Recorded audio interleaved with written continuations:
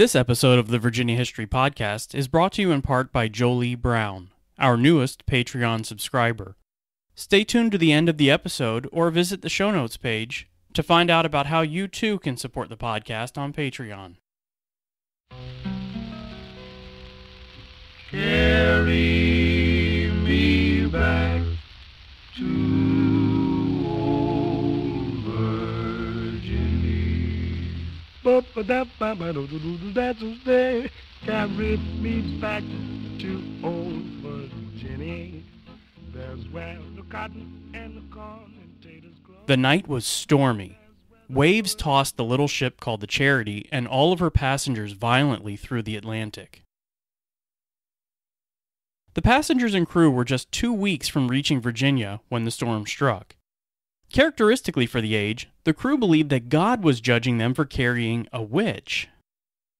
John Bosworth, the Charity's captain, heard the rumors spreading among his crew, which importuned him to confront the elderly woman in question, one Mary Lee. Bosworth refused for some time, but the crew's continued pleas mixed with the unabated storm wore the captain down. After hearing the counsel of 2 passengers, a merchant named Robert Chipson and 25-year-old Henry Corbin, Bosworth relented.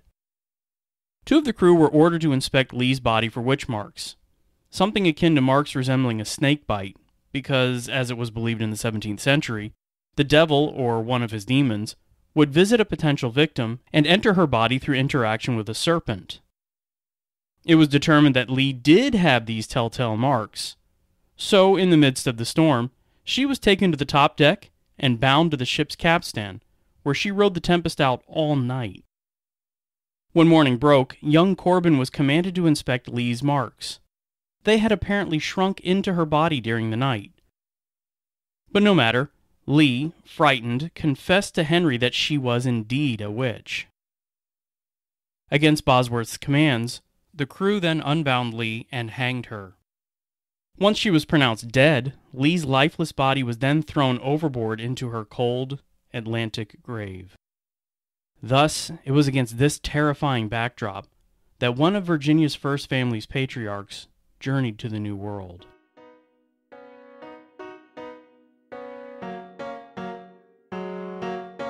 I've been walking around this town, and I've decided I don't ever want to be another face in the crowd. I've been talking to people I meet, saying I've been thinking about leaving and I'm taking next to nothing with me. And I know that public opinion says that I should settle down, but there's something inside my heart that fights against the crowd, and it is wild.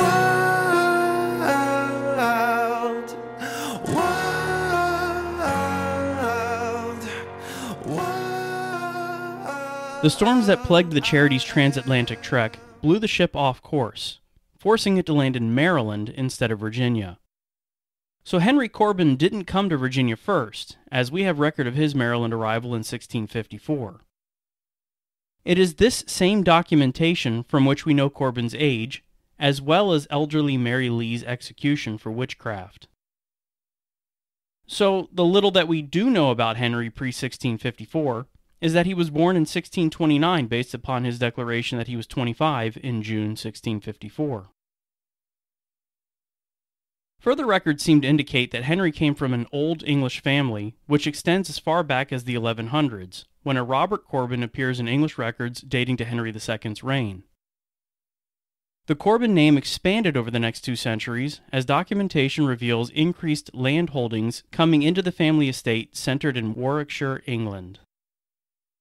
Genealogical work done by C.L. Kingsford and the Earl of Beauchamp, used to compile a chronological list in the Virginia Magazine of History and Biography, shows the Corbin progression leading to the family's obtaining Hall End and lands associated with it in Polesworth. The list continues by illustrating that the Corbin lands generated a tidy £109 annual sum by the mid-1400s, making the Corbins a moderately wealthy gentry name. Such a claim to status was certainly solidified by a 1574 deed which displayed the Corbin three-ravened shield affixed to the document, something only landowners could do. The man using the Corbin shield happened to be Henry Corbin's grandfather, George. I say all of this to illustrate that Henry Corbin came from a somewhat wealthy, established line, as can be proved by the genealogical records that we have. Henry, however, suffered from the same situation as many of his other first family members. He wasn't firstborn, so he had to use the connections and wealth that he had to create a new life. And using those connections, he chose to go overseas. But it seems that Henry wasn't the first in his family to set sail for lands unknown. His oldest sibling, Thomas, also embarked on overseas missions to increase wealth through trade. Younger brother Gavin also embarked on his own merchanting career that involved at least Middlesex, Virginia. Thus, the early 17th century Corbins sought to build upon their land wealth by joining the world's expanding trade network. Thomas and Gavin's work prompted Henry to find his place in the new family business. He did that first by moving to London, where he learned a great deal as well as firmed up connections before choosing to become the permanent overseas Corbin representative. Though Gavin and Thomas didn't set foot in the New World, they certainly did have a strong interest in what took place across the Atlantic after Henry ventured to the colonies. According to extant letters Gavin and Thomas sent to one another, Gavin wanted to secure a Virginia-built ship, the Virginia Barclay, to sail to England for fine-tuning. Once fine-tuned, the ship was to be laden with materials to build and furnish the church at which their brother Henry was a vestryman. This church happens to be Christ Church, Saluda, Middlesex County. Thomas and Gavin's correspondence shed some light on contemporaneous events, such as Bacon's Rebellion, which was going on at the same time as the letters were written. Though both Corbins had interest in Virginia, especially given that Gavin was the colony's financial agent in London, and even served as deputy treasurer in 1678, neither brother was as involved as Henry. We can't know with certainty the exact date of Henry's move from Maryland into Virginia, but we do know that he was in the colony by 1657, because of a bond he signed on January 3rd of that year. He had secured land south of the Rappahannock River before marrying the widow Alice Eltonhead, whose first husband, Richard Eltonhead, was a messenger hired by Lord Baltimore and sent to Maryland, where he was killed during the battle on the Severn River in 1655. The Eltonheads were highly influential Maryland settlers during the era, which served Henry well in both colonies. Henry and his new wife moved southward to settle their new lands soon after marrying, and Henry rapidly established himself in the newly forming power structure that expanded away from Jamestown. In addition to the prosperous trade activity being undertaken by Henry and other emigrating colonials, Henry leveraged his familial connections as well. His wife Alice was related by marriage of her sisters to many of Virginia's leading power brokers, such as John Carter, William Brocas, Ralph Wormley, and Sir Henry Chichely. Using his newly created wealth and political connections, Henry quickly positioned himself among his peers by first being named Justice of the Quorum in Lancaster County. This meant that no court business could be conducted without his being present. In fact, some court proceedings even took place in his own home, given that Lancaster County was newly created and had yet to erect official governmental buildings. Corbin also served as a vestryman for Christ Church Parish, the same parish that brothers Thomas and Gavin referenced in their letters. Additionally, Henry's landowning position and court offices authorized him to handle Indian issues along the frontier. Examples of his performing this role can be seen in that Henry had to settle land disputes between settlers, and sometimes between settlers and Indians. Further, Henry was called upon to protect Indian Ned, a local Indian being attacked by members of his own tribe. Henry had to resolve tensions and protect Ned from further harm, a task that seems to have been accomplished well. Henry even had to protect local tribes from encroaching colonists that violated previously signed treaties that protected native property ownership. For his work, Lancaster County elected Corbin to represent them in the 1659 General Assembly. His work at that assembly earned Corbin the quick call-up to the Governor's Council in 1663, where he remained until his 1676 death. Thus, within 6 years, Henry established himself as a major force in Virginia. During that 13-year period, Corbin served the colony in various roles, such as his being sent to Maryland to negotiate an economic agreement in which Maryland was to reduce her tobacco output. Such a reduction was to lower supply and therefore raise prices. Using his strong Maryland connections, Henry did secure the agreement, but it was never enacted due to complications surrounding the Navigation Acts and other fallout stemming from Governor Berkeley's concurrent England visit. After these negotiations, Corbin remained in high office as a close advisor to Berkeley and assisted the governor in fighting the Dutch during the 1660s, as well as putting down an indentured servant revolt known as the Birkenhead Conspiracy, which plagued York and Gloucester counties. Henry also appears to have been around for the beginning of Bacon's Rebellion, and may have been killed by raiding Indians on January 8, 1676, or so the Corbin family tradition states. Before his death, Henry amassed incredible land holdings, mostly between the York and Rappahannock rivers, amounting to around 18,250 acres. Among those holdings were Corbin Hall, Matchetick, Peckatone, and Buckingham plantations. He made his home at Buckingham in Middlesex, but he is known to have often visited the surrounding landscape, such as when he famously entered the banqueting hall agreement between Richard Lee, Thomas Gerard, Isaac Allerton, and himself. The agreement was that the four powerful landowners would meet annually beginning in 1670 at the banqueting hall built on Corbin's Peckatone near Jackson's Creek in Westmoreland County. The banqueting hall agreement also illustrates how well liked Henry was. From the accounts we still have, his industry as well as his congeniality together aided Henry's political and financial rise. Certainly, we have an incomplete record from the period, but much of what we do know paints Corbin as a peaceful man who appears to have gotten along well with both native and colonists alike. Such was Corbin's position before his 1676 death that he personified Virginia prominence and wealth, which was illustrated by the statement, "as rich as Corbin," that many Virginians used when declaring someone to be wealthy. Henry wrote his will a year before his somewhat mysterious death. He was wealthy, even for that time, which allowed him to set a solid foundation for future Corbin generations. Among the provisions listed in his will, given to his wife Alice, were silver plate, jewels, household goods, half of the year 1675's crops on all of his plantations, tobacco excluded, and the choice of any plantation upon which she chose to live. The will further goes on to state that Henry's oldest daughter Letitia, also known as Lettuce, was to be given £500 as well as 2,000 acres of land in her name, which also allowed her to transfer that land to her progeny. The only catch here was that she couldn't receive any of these bequests until she married or the day of her 21st birthday, whichever came first. Until that time, Lettuce was to receive £20 a year. But she didn't have to wait, however, as she married Richard Lee II in 1674, the year before Henry codified his last will. The land she received lay in Stafford County, in an area that is today known as Lee's Sylvania, and it made both she and her new husband even wealthier than they already were. It should be reminded that Lettuce and Richard were a vital part in founding the Stratford Hall line of the Lee family, since it was their son Thomas who established the plantation from which so many great Lee figures sprang, such as Richard Henry, Francis Lightfoot, Philip Ludwell, Lighthorse Harry, and Robert Edward, to name just a few. So, Lettuce was taken care of, but Henry didn't forget his remaining four daughters either. He bequeathed at least £450 to each of them, with a further £50 contingent upon how well his son's work fared in England. In addition, each of those girls was to receive 1,000 acres of land that bordered Letitia's grant.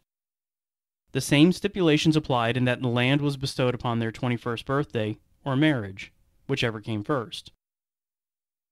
After Lettuce, Alice was the next oldest daughter, and she married Philip Lightfoot of Teddington Plantation, which is today's Sandy Point in Charles City on the Chickahominy River's north side, where it meets the James River. It wasn't as powerful a match as Letitia's, but nothing to write off either. Philip Lightfoot came from a quite prominent family in his own right, holding high offices in Virginia, and had merchanting, legal, and religious connections reaching far back into England. Next in line came Winifred Corbin, who married Rappahannock County's Colonel Leroy Griffin. A notable descendant coming from their line would be their grandson Cyrus Griffin, who held various posts throughout the colony before serving Virginia after the War for Independence ended. He also holds the distinction of having been the last president of the United States under the Articles of Confederation, before he was finally appointed Judge of the United States District Court for the Court of Virginia by new president, his successor, George Washington. Anne Corbin was third oldest, and she married very well in wedding Richmond County's Colonel William Taylor of Mount Airy.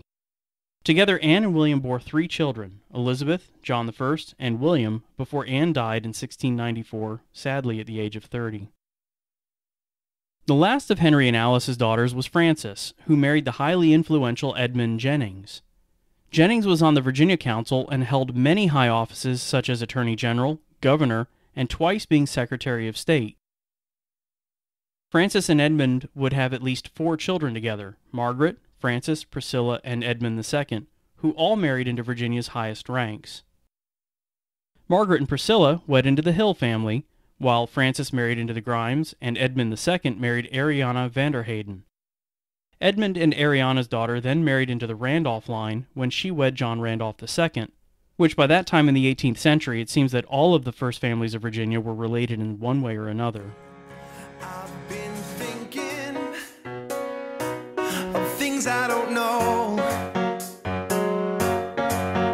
and I'm not about to settle with the present if my heart wants to go. You've got your convictions, and I've got mine, but if you're trying to tame the lion in me, it'll be a waste of your time. Henry and Alice also had 3 sons, 2 of whom survived into adulthood, Thomas and Gavin. Thomas became a prominent merchant, owned land in Virginia, but moved back to England, where he conveyed interest of his lands to Edmund and William Jennings just before Thomas died unmarried in 1732. Gavin, on the other hand, survived infancy, remained in Virginia, and though he didn't obtain a seat on the governor's council, he did hold many local positions of distinction, such as Justice of the Peace for Middlesex, Rappahannock Naval Officer, Collector for the Rappahannock District, and served in the House of Burgesses for both Middlesex and King and Queen counties on numerous occasions. He often clashed with Governor Alexander Spotswood, especially after Spotswood relieved Gavin of his naval officer duties for allegedly forging documents. Gavin made sure he didn't go this fight alone, since he was part of a growing alliance which included other powerful men like William Byrd and Philip Ludwell. On the domestic front, Gavin married 3 times, first to Catherine Wormley, daughter of Rosegill's Ralph Wormley, but the pair had no children before Catherine passed sometime before 1707. During the course of this marriage, Gavin acquired 500 acres from 3,400 acres granted to Sir Thomas Lunsford and John Lomax. Both men were Catherine's uncles, thus extending the Corbin name into Caroline County, while also being tied to yet more important connections. As an aside, Catherine's uncle John was head of the somewhat important Lomax family, who also married into the Taylor line. A later 18th to 19th century relative, Judith Lomax, was the first woman in Virginia to independently publish a volume of poetry. But I digress. Gavin next married Captain John Lane's daughter, the widow of Willis Wilson, Jane. The pair had at least 5 children, and maybe 7, before Jane died. Many of those children occupied Virginia's highest positions. The pair's most prominent child was son Richard Corbin, who was born in 1708 and served on King and Queen County's court before moving to nearby Middlesex's court. Richard would marry John Taylor's daughter Betty in 1737 and bore 8 children, including another Gavin Corbin, who served on the Governor's Council during the American War for Independence, and Frances Corbin, who occupied a position during the 1788 Constitutional Ratification Convention. Richard himself also occupied a position on Stratton Parish's vestry like his father had, before being added to Governor Gooch's 1747 Governor's Council recommendation list. King George II finally appointed Richard to the council in 1750, where Corbin proved to be a loyal supporter of the Crown and Governor, especially during the French and Indian War and thereafter. Richard would often serve as the president of the Governor's Council during his tenure, which illustrates his vital colonial importance. Interestingly enough, One might even be able to make the claim that Richard could be indirectly responsible for starting that expansive French and Indian War. It was Richard Corbin to whom a young George Washington apparently appealed for a commission against the French in 1754. Corbin's influence seemingly worked. Washington received his commission, and the rest is history that we'll discuss in more detail at a later date. As opinion turned against the crown during the 1760s and 1770s, Richard's influence ebbed, but he remained highly respected by both loyalists and patriots. King George III even elevated Richard to the lieutenant governor's office in July 1775, based upon George's belief that the embattled Lord Dunmore would leave Virginia.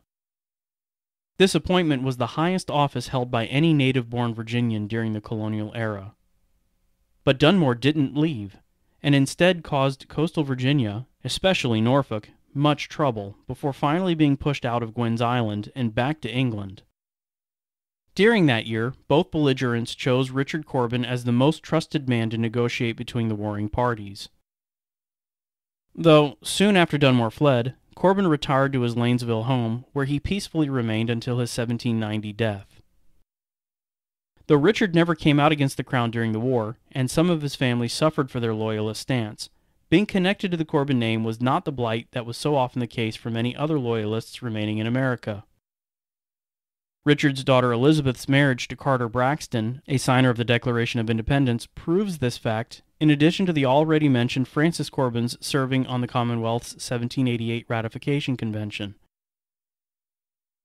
It should be noted, however, that Carter Braxton did endure some criticism for being related to the Corbin family, and Richard's sons, Thomas and Richard, both moved to England. Part of the reason that the Corbin name didn't suffer much before, during, and after the war owes to the family financial position. So many other names on the First Family of Virginia list were in serious debt by the new country's founding. Not so with the Corbins. Richard is especially known for hating debt, while also working to maintain real money's value, most admirably by successfully opposing a colonial move toward using paper money to pay down debts. The move was meant to curtail the extravagant spending being done by most of his contemporaries. But though Corbin's fight against paper money was successful, it was too late for most of his fellow Virginians. Their debts were simply too immense. Richard also earned a reputation for treating his overseers and slaves more fairly. He reasoned that treating them well and taking care of their needs served both he and his slaves best. He told his overseers that the best way to manage the slaves was by their setting an industrious example personally, and not to resort to hurry and severity. To accomplish this task, overseers were to use foresight and planning ahead. In other words, it wasn't the slave's fault if work was done poorly. It was the overseer's fault. This isn't said to support slavery, but to illustrate how differently Richard approached the issues of his day. Much more can be said and will be said about Richard Corbin at a later date, so let me move on to Richard's brother John of Port Tobago. He was born in 1715 to Gavin and Jane, but his life was cut short unexpectedly in 1757 before a will could be produced. The lack of will allowed John's wife, Letitia Lee, daughter of Richard Lee III, to qualify as administratrix for their estate, which was valued at over £7,000 with holdings at Port Tobago, Spotsylvania County, and Caroline County. Those holdings were then split between their three children, another Gavin, who I'll call Gavin IV for organization's sake, Martha, and Jane. We know very little about Jane, other than that Philip Fithian seems to have believed she was beautiful. Plump and buxom were his exact words, if not too old to marry. Martha Corbin married John Turberville, who appears to have loved his first wife so much that he willed his being buried next to Martha after he died in 1799. Perhaps that decision annoyed John's second wife, Anne, who refused a portion of her dowry bequeathed in that same will. John and Letitia's son Gavin was born at Ewe Spring in Caroline County. Sadly, Gavin IV was quite young when his father died, and we further know very little about this Gavin Corbin. He married Elizabeth Skelton Jones in 1776, and the couple produced 6 known children. Other than a few land trades, that's about all we know from this Corbin line. That being the case, let's return to the original Gavin Corbin genealogy. We do know relatively more about Richard's half-brother Gavin of Peckatone. He was most likely born to his father Gavin and his third wife Martha Bassett of Eltham in 1725. Gavin II, as some call him to keep all of the Gavin Corbins straight, served in the House of Burgesses, representing Middlesex County on many occasions before moving to Westmoreland and taking up residence at Pecatone. Proximity to the Lee family acquainted Gavin II with Stratford Hall owner Thomas Lee's daughter, and subsequently Gavin's cousin, Hannah Ludwell Lee. The pair married and had one child, Martha, before Gavin died in 1760.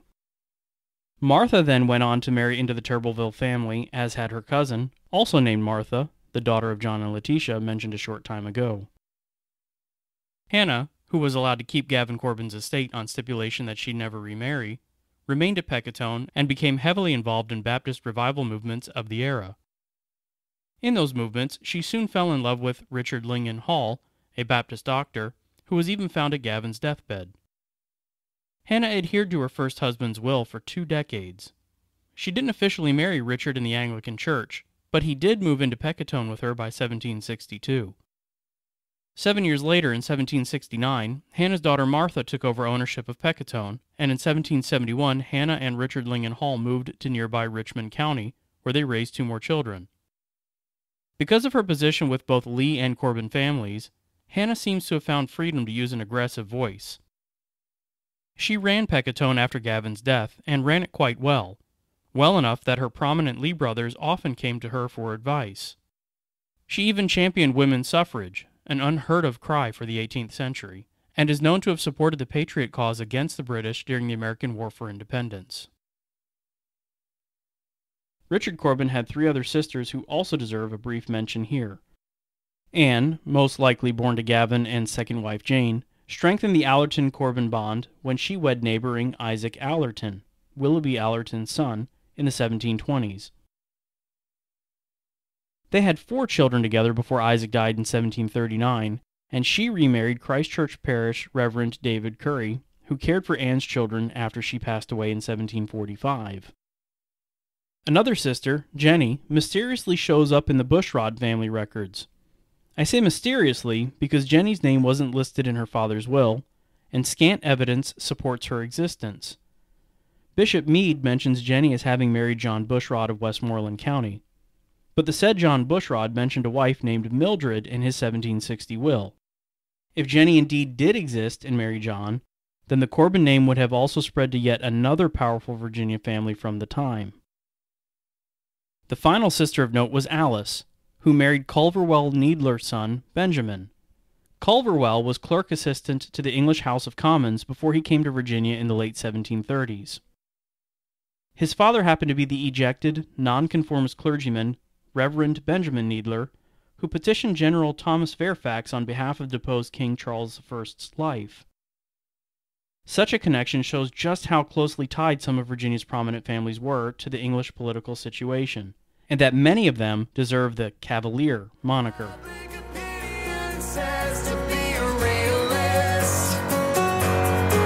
But if you tame the beast in me, then I would not exist, 'cause I am wild.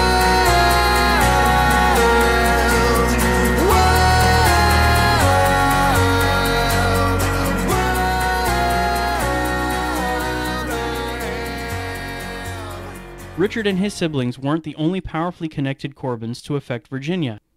Children born to Richard and wife Betty Taylor also dot the history books. Earlier, we briefly mentioned Gavin and Francis, but there was also John Taylor, Richard Jr., Thomas, Elizabeth, Alice, and Letitia. Gavin, this one we'll call Gavin III, according to chronology, was Richard's eldest son.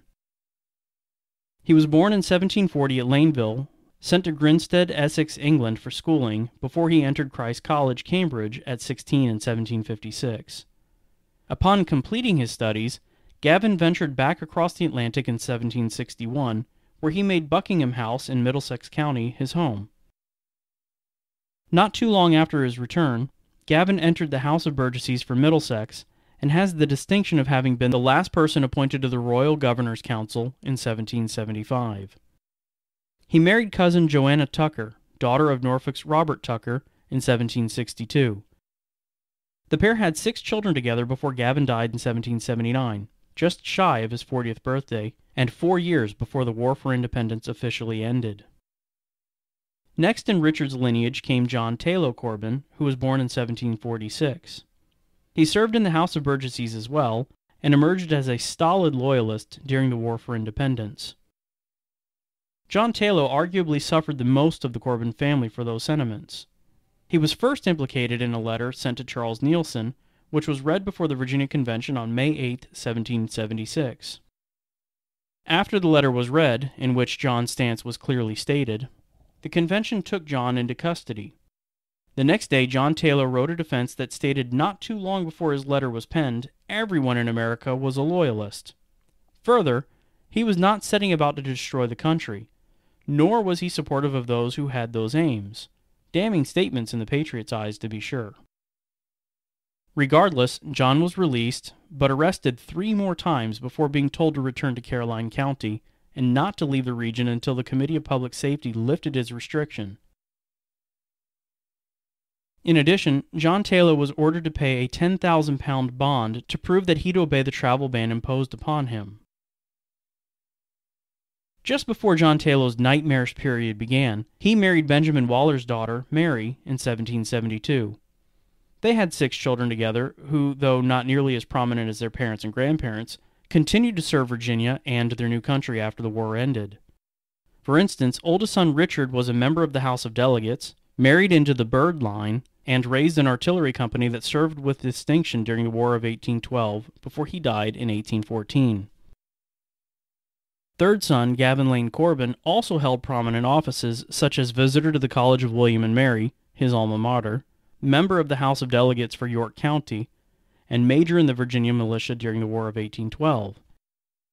While serving in that war, Gavin Lane was severely wounded during the Battle of Hampton, where he earned high praise for his battlefield actions. Forced to retire from his military service, Gavin returned to York County, continued to serve in the General Assembly, and died aged 46 in 1821. He left behind wife Maria, daughter of Blandfield's Robert Beverly, and one-time widow of Richard Randolph from Curl's Neck, as well as 4 children, Richard Randolph, Lucy Beverly, another John Taylor, and Anne Byrd Corbin. Richard's 4th son, Thomas of Laneville, also held the same loyalist sympathies as his father and brother John Taylor. He's mentioned by Ralph Wormley in a letter to powerful MP Charles James Fox, was living in England, where he served in the British Army and came back to Virginia in 1783. He didn't stay long, however, as he was forced to flee back to Britain soon after his arrival. Lastly to be mentioned from Richard and Betty Taylor Corbin's line are Frances, Elizabeth, and Anne. There was another daughter, Letitia, but virtually nothing is known about her other than that she was alive in 1783 and unmarried. Francis, unlike his father and brothers, didn't suffer for being a loyalist. In fact, the war took place during his education at Canterbury School and Cambridge. He joined the Inner Temple in 1777 and returned to Virginia after the war ended.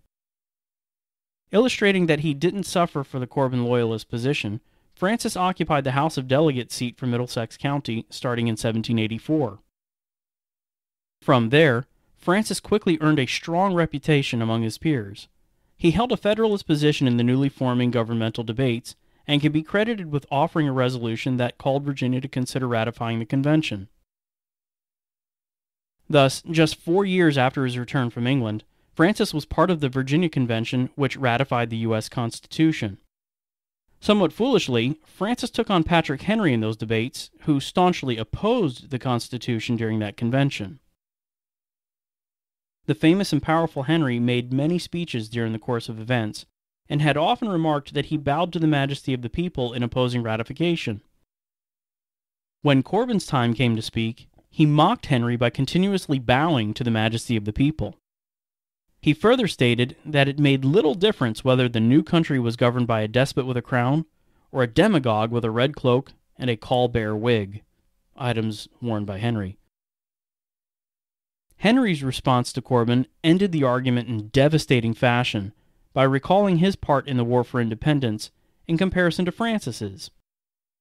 That is, Henry was a plain man from Virginia, while Francis was an aristocrat who lived in England during the war. As Henry's reply continued driving this point home, Francis, it is said, sank lower and lower into his chair. This beating aside, Francis did serve with distinction and earned the praise of such men as his friend Tench Coxe and President James Madison, as well as Member of Parliament Charles Fox and Prime Minister William Pitt the Younger. Additionally, Francis married well when he wed another of Robert Beverley's daughters, Anne. They had 8 children together before Francis died in 1821 at his Reeds plantation home. Francis's sister Elizabeth is the one who married Carter Braxton, signer of the Declaration of Independence. Carter did suffer some criticism for his choice of marriage partner, but the Braxton position in Virginia was firm by this time, and the marriage persevered. Alice, Richard's last daughter, never married. But though she didn't marry, Alice's name often features as Miss Alice Corbin in her friend Thomas Jefferson's letters. The Corbins reached their zenith in the period just before the American War for Independence, a relatively short 120 years or so after Virginia patriarch Henry Corbin arrived in the colony. During that time, they left an indelible mark upon Virginia's landscape that continued after the War for Independence ended. Even though there was a large Loyalist contingent among their ranks, the Corbins continued influencing Virginia and the United States afterward. One of their later descendants, James Parke Corbin, as was the case with most mid-19th century Virginians, was touched by the Civil War in many ways. His oldest son Richard was killed in 1863 while fighting near Culpeper Courthouse. James' second-born son, Spotswood Welford, married Diana Fontaine Maury, Commodore Matthew Fontaine Maury's daughter, in 1858. Spotswood survived the war after having served in the Confederate Navy and died in 1897. But James Parke Corbin's most famous Civil War connections are illustrated by his housing Stonewall Jackson at Corbin's newly built Moss Neck plantation home during the winter 1862-1863, where Jackson's aide-de-camp records a touching story. After Jackson set up his quarters on Corbin's plantation, Stonewall became fast friends with 6-year-old Janie Welford Corbin, daughter of James' oldest son, Richard. Janie and her mother, Roberta Corbin, retreated to Moss Neck while Richard was away fighting in the war. Jackson, who just 1 month before received news of his wife's giving birth to a daughter of his own, broke character whenever Janie came around. The 6-year-old delighted the often stern general and spent hours playing with Jackson on the floor of his winter quarters. It's noted that Jackson looked forward to these playdates at the end of dreary winter days in which he tended to his army. He'd meet his young guest with presents, usually some sort of fruit that he could obtain. But one day he had nothing to offer Janie. When Janie's golden curls bobbed into Jackson's temporary home, Janie found Stonewall cutting off a golden braid affixed to one of his new uniform caps. Jackson then tied the braid to Janie's hair, much to her delight, and the famous friends played for hours together once again. In addition to Jackson's young friend, he put on a captivating Christmas banquet that 1862 winter, in which many turkeys were sent, sumptuous fixings were obtained, and oysters were fished out of the nearby Rappahannock River. It was such a spread on so great a plantation that Jackson, usually an extremely reserved and austere man, suffered affectionate criticism from his distinguished guests, Robert E. Lee and Jeb Stuart. Stuart, never a man to pass up a chance to make fun of Jackson, arrived on scene and began saying that Moss Neck's high-class interior decor fit all of Jackson's personal tastes. Stuart solemnly stated that Jackson's obvious decline in moral character would be a great disappointment to the South's pious old ladies, who believed Jackson to be a good man. Jackson blushed at this outburst and was left speechless, other than ordering that a good dinner was prepared for General Stuart. During the course of the dinner, Stuart continued poking fun at the teetotaling Jackson, who was at that time serving wine to General Lee. Lee, not to let Stuart have all the fun, joined in the merrymaking by discussing Moss Neck's lavish living quarters, and how Jackson was playing soldier at the plantation. But that's not how soldiers live. To see that, Lee joked, Jackson would have to come see Lee's tent in order to find out how a soldier ought to live. The light-hearted mood at Moss Neck that winter ended with the season. Jackson soon moved closer to Chancellorsville in March. Just before he left the site, Jackson visited Janie, who had recently contracted scarlet fever, an almost certain death sentence for the time. Her family assured Jackson that she was recovering, but a few days after saying goodbye, Jackson received the terrible news of Janie's death. It so moved him that he wept freely at the sad news. 2 months later, Old Blue Light joined his young companion after friendly fire pierced Jackson's arm, brought on infection, and Jackson died at Guinea Station. The war devastated Virginia and her leading families. The Corbins, like everyone else, didn't escape the heartbreak of losing family members such as Richard and Janie, but they continued to survive those losses. As their surviving descendants moved past the war, many of them moved out of Virginia, such as Richard Randolph Corbin and his children did when they moved westward to locations including Mississippi, Texas, and New Mexico. Such moves spread the Corbin name away from their concentrated base and ensured decline shortly after the war's end. But though the fabulous wealth, power, and influence created by Corbin patriarchs may be gone, as is also the case with most of their family landmarks, the Corbin imprint upon both Virginia and American history remains.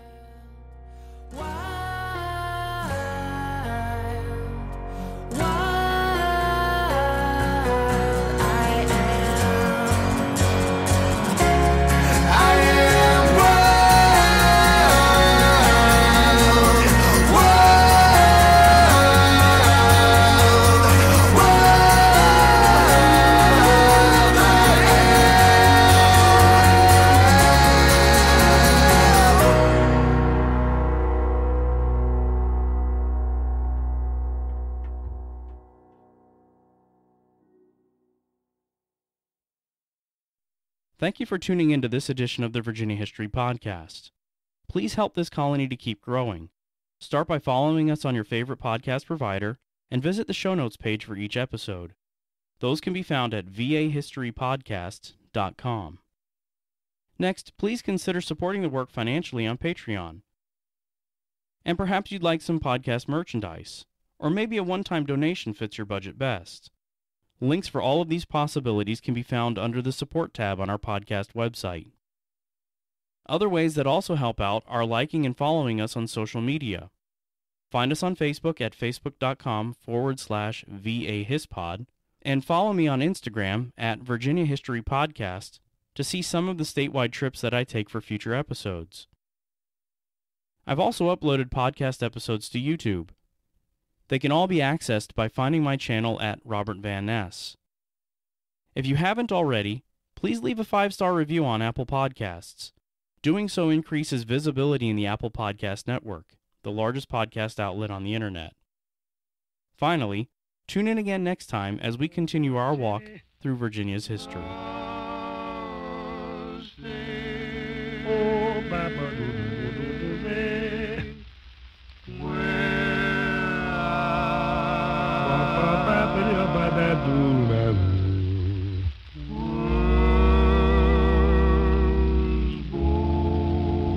Mas tudo bate despedido dos embazes.